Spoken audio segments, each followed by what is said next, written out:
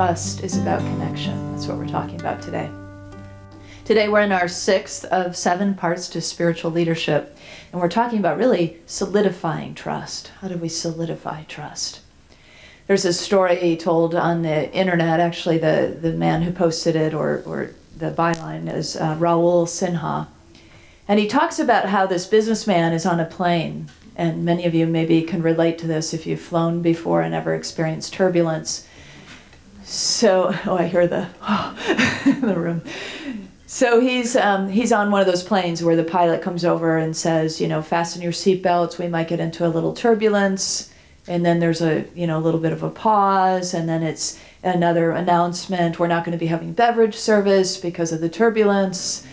And then there's a little pause, and we're not going to have a meal service, which I'm guessing is an international flight, because that doesn't happen anymore. But anyway, so there's these announcements, right? So there's sort of a ramping up of the anxiety on the plane, and the man is just noticing this. So he's noticing it in himself after the 3rd announcement, but he's also looking around, seeing a lot of people begin to pray as they get into the turbulence.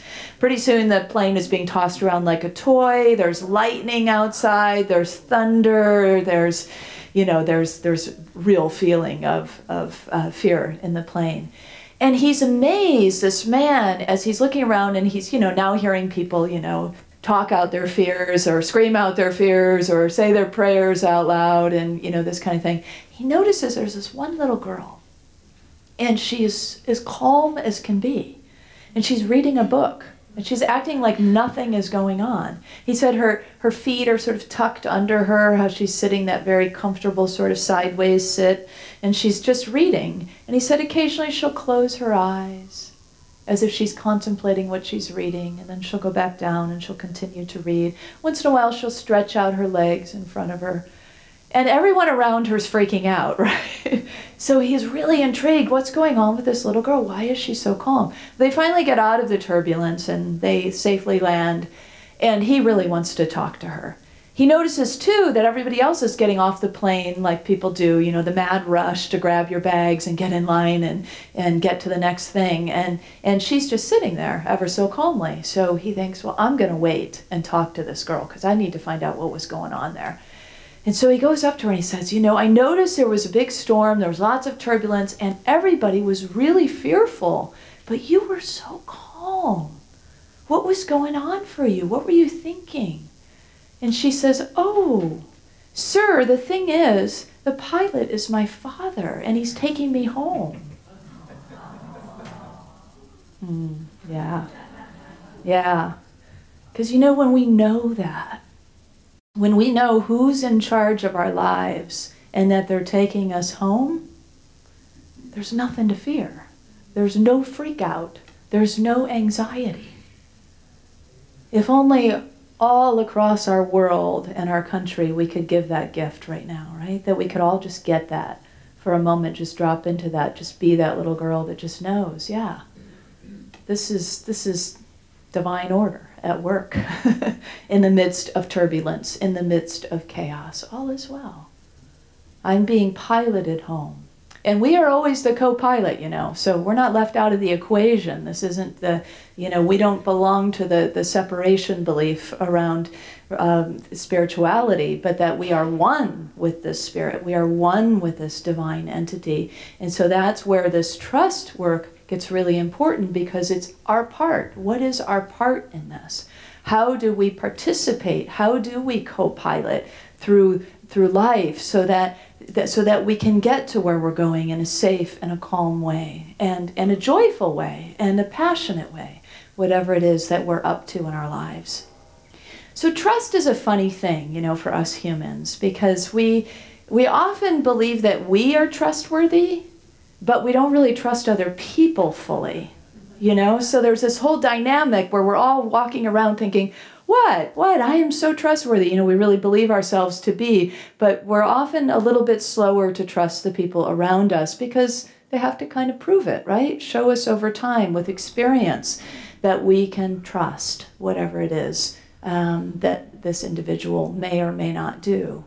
So there's a trusting others. There's, of course, the trusting spirit that we always come back to, because that's our grounding, that's our foundation, that's our knowing, that faith that we are always taken care of, that we are always walking toward home, even though it may look like we've taken a detour.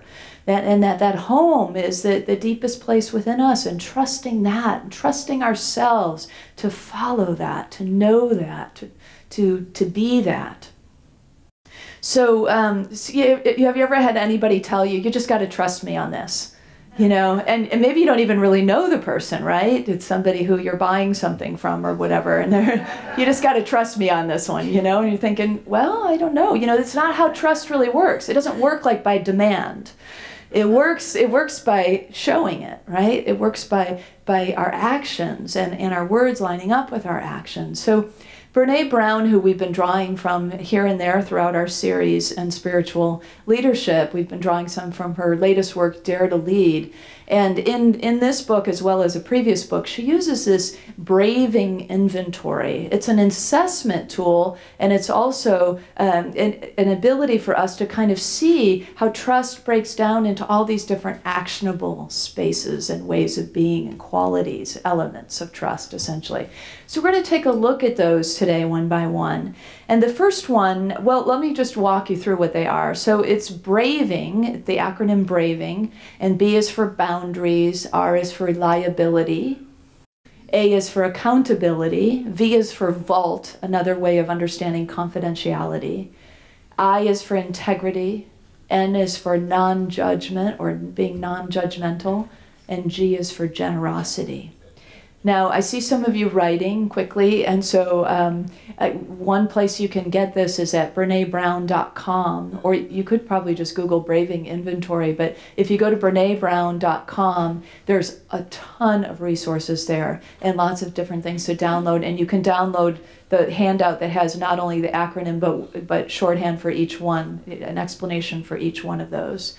From her perspective. Today, we're looking at that perspective, but we're also looking at from that place of, as spiritual beings on this spiritual journey, how does it tie back to that? How does each one of those tie back to our spiritual walk as well?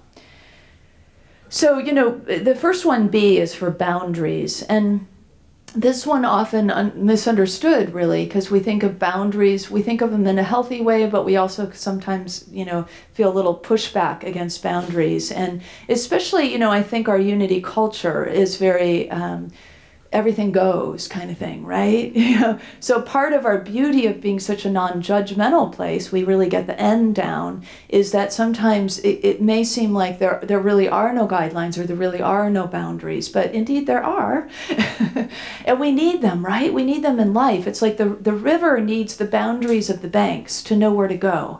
The fish then need the boundary of the river to know where to go. You know, all of us need that.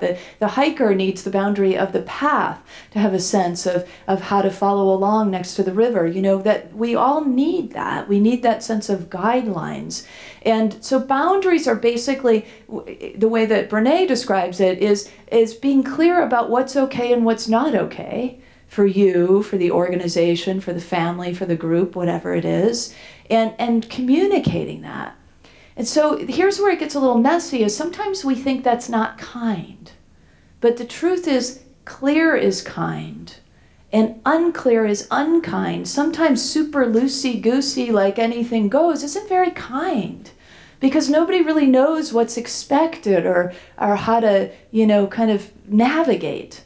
And so I think that's really how we got our 5 basic principles, is because Unity was like so amorphous for people that we finally had, somebody finally said, okay, well, here's some basic ideas. And then we all went, oh, yes, because we need those guidelines, right? We need a sense of kind of a path. And so boundaries offer that to us, to one another. And it's really helpful to know what somebody else's boundaries are, which might be different than yours. For example, you might be a big hugger. Somebody else might not be. It's true, somebody in this room may not like to hug. I know, right? Probably more than one, probably many. So we just had to follow the cues, right? Is a hand coming out toward us, or wide open arms coming toward us, you know? And to know and to respect that. It's a difference between the golden rule and the platinum rule, right? The golden rule The golden rule is I will treat others as I wish to be treated. The platinum rule is I will treat others the way they wish to be treated. And so how will we know unless we ask or follow the cues? That's all part of that boundary. So all of that then builds trust, right? Now I trust that you won't get in my physical space because you're following my cue, or you're appreciating what I've asked for, or what I've said is a boundary for me. So whatever that is, from that simple kind of act to something much bigger, boundaries help us. They're like the laws of the universe. You know, the laws of the universe, like the law of circulation. As we give, so we receive. So we work that law, and it works every time. It's like it gives us that sense of trust. We can trust in this. We can have faith that this will always work. Or laws of science. We can trust that gravity will always keep us close to the earth. And so on the other hand, we can trust that when we're, you know, trying to jump off a roof and fly, that we're going to need some kind of apparatus to support us, right? We're going to have to hang glide or something. We're going to have something that helps us to defy that law so that we can experience something different.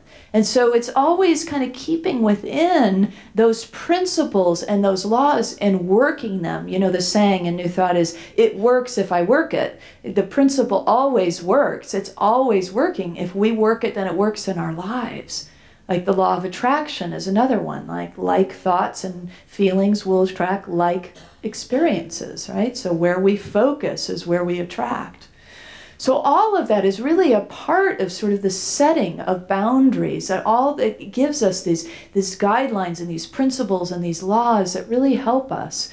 So when we look at that in terms of an organization or a family or a team, it's like having group agreements. You know, when you have group agreements or family rituals or ways of being that just everybody, like, you know, kids really love that. They can really count on that. So did the kids in us. And that's where the kindness comes in. That's where the clarity and kindness comes in. So if nothing else, just remember that clear is kind. And so having some clarity around boundaries is something that it gives us a sense of trust in one another. The second one is reliability. In short form for reliability to me is follow through.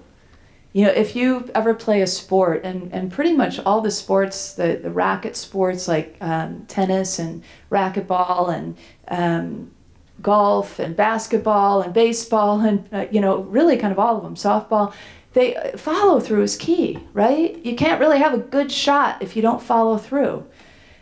So if you've ever played any of those things or watched those things, if you've been watching the Warriors lately and you watch a real bomb of a shot, you'll probably notice that there wasn't follow through. You know, or you watch a free throw, and if there's follow through, a lot of times that's really key. So sometimes we stop short of what it is that we've said we're going to do or we're intending to do, and that reliability piece then is difficult for people to grab onto. So the reliability aspect of trust is that piece of follow through for one another. But it's also in terms of relying on our innate guidance, right? We always have what we need right here within us. We always have that guidance available to us, that innate core of wisdom available to us. The more we rely on it, the more we go into it, the more we practice it, the easier it is to call it up in any given moment. And so relying on Spirit to guide us and then to do what we're guided to do, that's the follow-through piece, right? So a lot of times we'll get guidance and then we'll go, yeah, I don't think so, you know.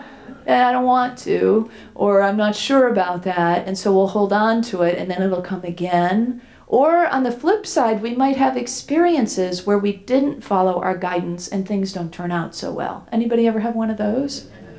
Yeah, I have a minister friend who said he had a disruptive individual in a leadership position in his church who was trying to create a lot of separation and division within the church and a lot of drama and so on. And, you know, he did what we do, you know, sat down and talked, tried to work things through, did, you know, and then that person stepped out of a leadership role, and then later there was an opportunity to come back into it, And his gut instinct said no. But his sort of idea of generosity or kindness or second chance said yes, and he overruled his guidance, right, from this sort of more intellectual desire for what he really wanted to have happened. And so more chaos was, reigned in the church, and more problems reigned, and there was a lot of instability, which upsets. It's not just, it wasn't just about his journey, of course, it's about the whole community, right? So the whole community in this big uproar and upset.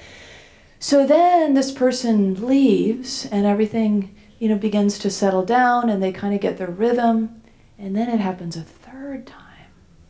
So he's kind of beaten himself up for not following his guidance. He ended up quitting that community, and then there's all kinds of repair work that needs to happen. So it can be big stuff, when we are in leadership positions and we don't follow that spiritual guidance. And I don't mean just formal leadership positions, because it's really all of us in this room that are on this spiritual journey have all these ways that we show up as powerful, potent influences in our families and our circles of friends, because we have a way of being and seeing and thinking that some other people may not have, and it's a new perspective to bring, right? To lead in that way that relies on innate guidance. And I mean, in some circles it might not feel comfortable to share all that, but you don't have to share all that, right? It can just be what you trust within yourself, that kind of which direction you need to go, or what you need to say, or what your gut is telling you, no or yes.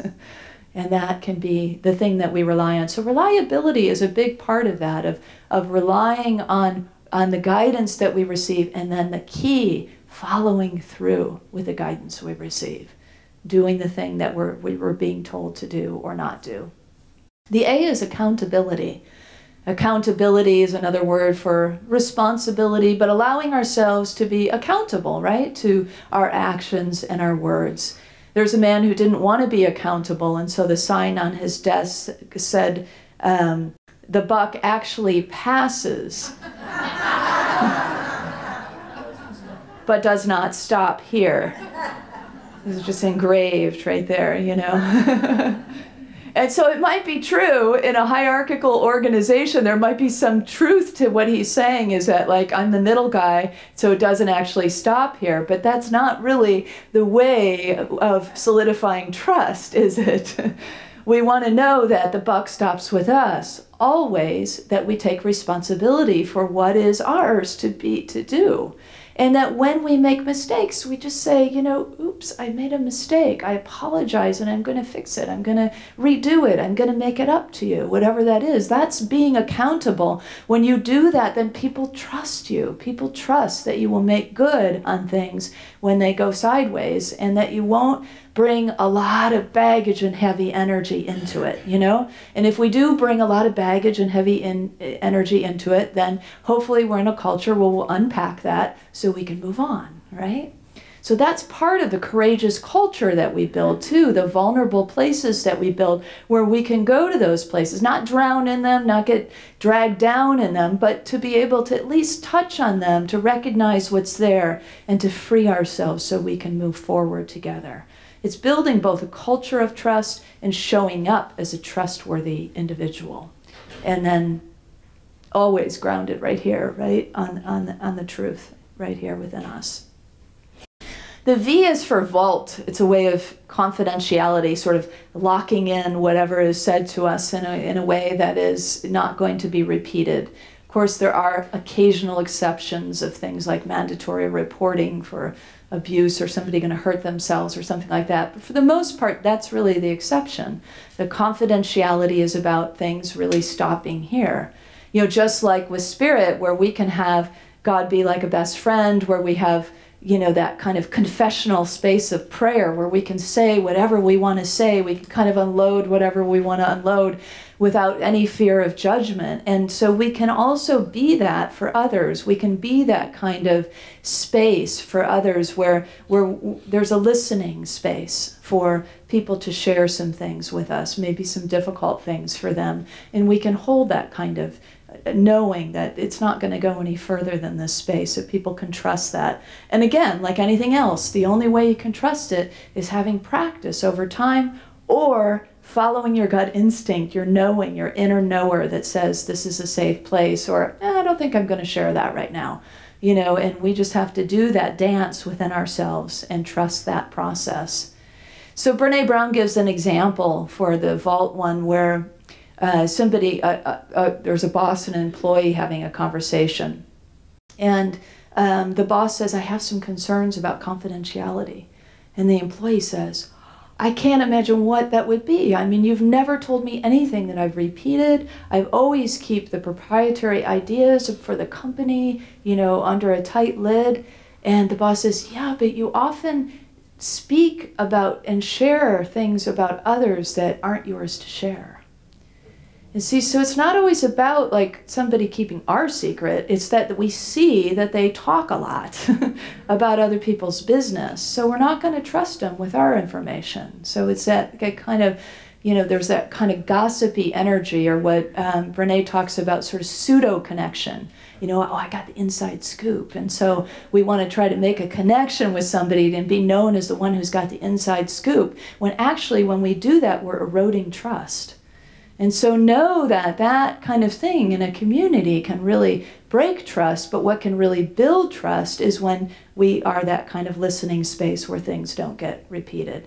It's a tough thing in a spiritual community because we care about each other, and there's a lot, so finding the lines can be really tough sometimes. But often the best thing is if somebody's, say, hurt or ill, is to just ask them, is this something you'd like us to share with the community? Is this something you'd like to share with the minister and the prayer chaplains? I think folks would love to know and support you. So we try to do our best to know that and to share from that kind of place. And then the I is for integrity. And Brene describes integrity as choosing courage over comfort. So the times that we will choose courage over comfort, a lot of times it's about those tough conversations she talks about having, not avoiding the tough conversations. But sometimes we avoid tough conversations, or people will avoid them because there's a bigger dimension to that. Even the social aspect is hard, for some people. So let alone having a tough conversation, just having that kind of bringing out of their shell and into a social environment is difficult. I was reading an online chat of some people that were talking about this, and one person said, I hate to cancel. I know we made plans to get together tonight, but that was 2 hours ago, and I was younger and more hopeful then.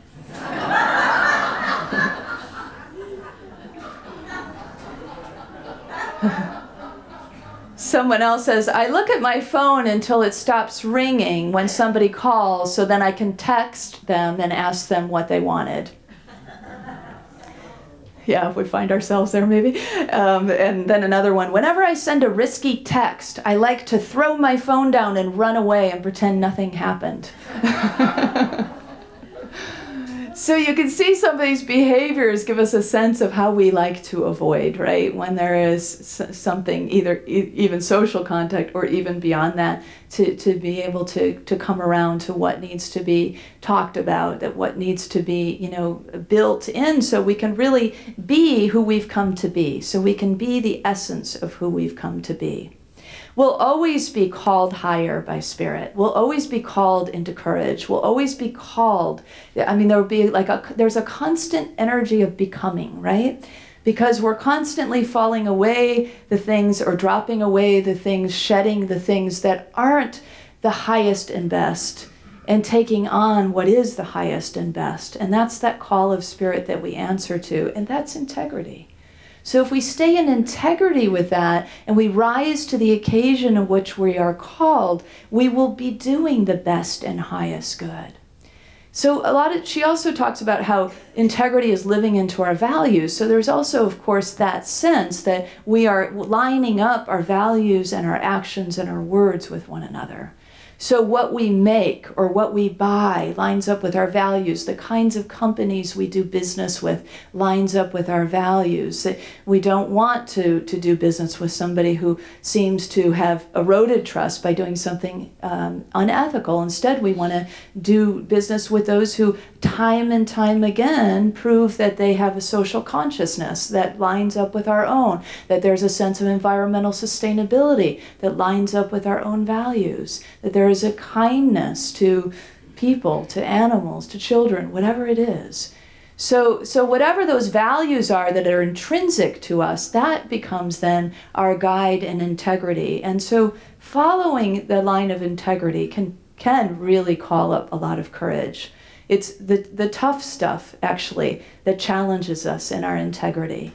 But boy, when we prove that, when we show that to ourselves and to others by taking the courageous step, our trust factor goes out the roof. You know, people really then can feel, oh, like the little girl on the plane, we can just relax, you know, that my teammates, my family members, my friends, my circle of friends, my community, they got this. My board of trustees, they got this. I can kind of relax into knowing that there is a pilot that is taking me home.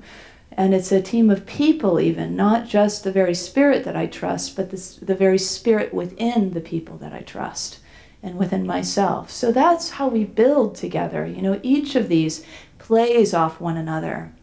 The N is one, as I mentioned earlier, that I think we really get at Unity, kind of innately. It's a big part of who we are as non-judgmental. You know, and my sister always says that when she comes from the Lutheran church and comes to Unity, she always says, oh, I always have this feeling in Unity of just nobody's judging anybody. Everybody can just come as they are. She's like, this big spectrum of people, and it's just, you know, I can relax. And so I don't know why she doesn't come more often, but that's another question for another day.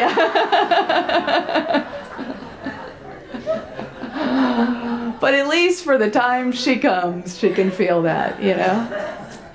And isn't that lovely that's kind of, I think that's probably how we are known in many ways, that people feel like they can come into a loving, accepting place. And I'm not saying we're not human here, that that there won't ever be a time somebody feels like there has been some kind of slight or judgment, but we do our best, right? That's a value I think we really hold together, that we really offer that kind of loving space. And so that can be such a gift for us, and it can be such a way to build trust. Has anybody seen Rocket Man? Oh, do go if you're an Elton John fan. It's fabulous. And you know, and not only to just appreciate his musical genius and sing along with all the songs we know and love and see his amazing, fabulous costumes again. But also, it's such a tender journey. It's such a tender journey of his life. And oh, gosh, I could cry just thinking about it.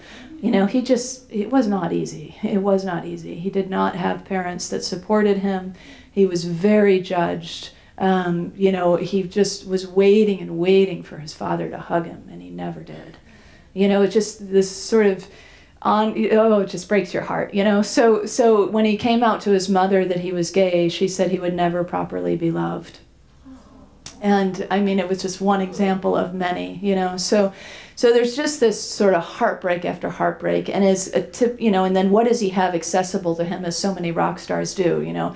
Everything to fill the hole, right? Drugs and alcohol and more drugs and more alcohol, and he became a sex addict, and he was bulimic, and he was a shopaholic, and you know, you name the isms and all the alcohol or the addictions, he grabbed onto all of them.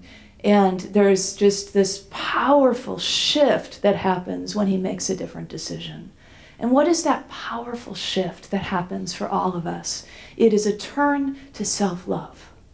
It's when we turn within and we realize, I can't feel that from the outside, because it's in here, right? It's got to come from within here. We got to find that place in us where we love ourselves enough, that we love ourselves enough to turn it around, and that's exactly what he does. So I'm sorry, spoiler alert if you don't know the story.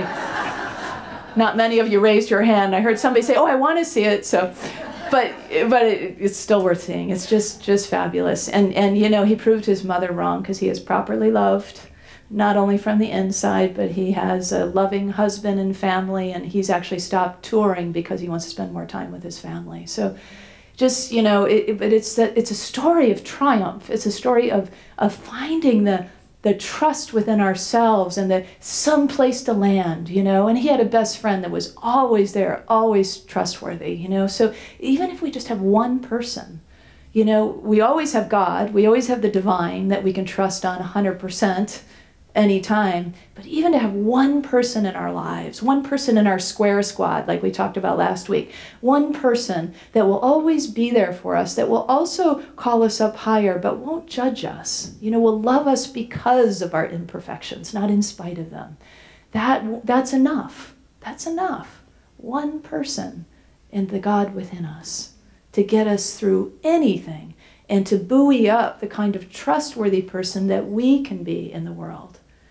And so it was just a really potent story to me of non-judgment and how to make your way through it. And then, of course, all the things he did to the discipline to get out of his addictions is boundaries, right? You have to start to set boundaries for yourself. And that's discipline. That's spiritual practice as a discipline. The things that we will reach for instead of reaching out to reach in. That takes time to begin to learn that impulse to reach in instead of out. And all of that integrity to stay the path, to stay clean and sober in this case, but to stay the path of self-love, to stay the path of non-judgment, not judging ourselves.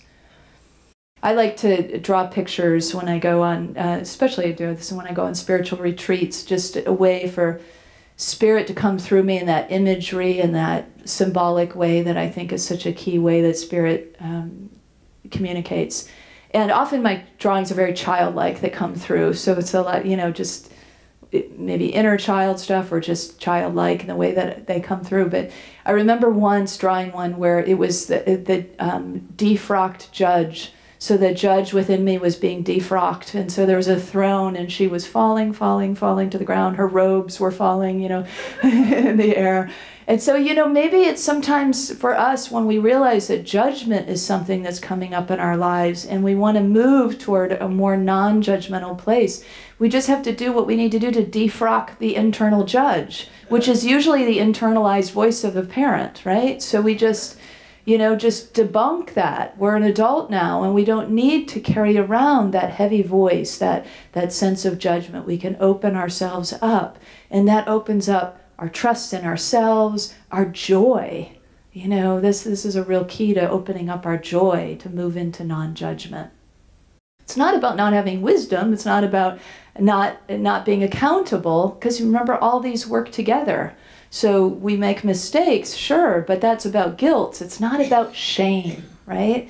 Guilt is, I apologize, I did something, I need to clean it up. Shame is, it's about me. It's about my sinfulness, my badness, my, you know, and that's not really where we want to be. So when that gets lit up, we do healing work there and free that for ourselves and come back into that place of trust of who we are and the journey we're on.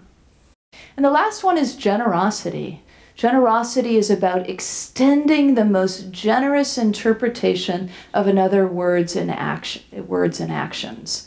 So it's about offering just, you know, you may think something happened or something did happen, and then the story gets made up, right? We start telling the story of what happened and we start armoring up, right? And getting ready for maybe even the battle. But instead, if we could just leave all that down and just say, you know what, I don't know everything that happened here, and I don't know what that person's motivations are. So I am going to extend the most generous interpretation I possibly can of their words and their actions until I can do a little fact-finding and we can explore together. So that gives us that sense of just, it's a gift, isn't it? A giving of this great gift to say, I'm going to hold you in a space of generosity. That's what Spirit does for us, right? We are always held in the open arms of generosity. We are always held there no matter what happens. We can make a bazillion mistakes, and we are always held in the arms of unconditional love and generosity. And so we can trust in that there's a place to land, and that we'll always be caught. There's always somebody driving us home safely. And we can be in that calm space of knowing that truth every day, in every way. Ultimately, that's what it's all about, is trusting the Spirit within us. The rest of it is a help to break it down into the anatomy and the elements and see how it shows up in the ways that we interact with one another and how we show up in the world and how we will be understood to be somebody who is trustworthy. So together as leaders, we build these skills. Together as leaders, we know that it's a brave walk to be this, to embody the sense of trust, of leadership in every way, to be courageous enough to really say yes to this. So let's brave it together, and let's also remember who's in charge. And let's do that together with our affirmation as we close out today.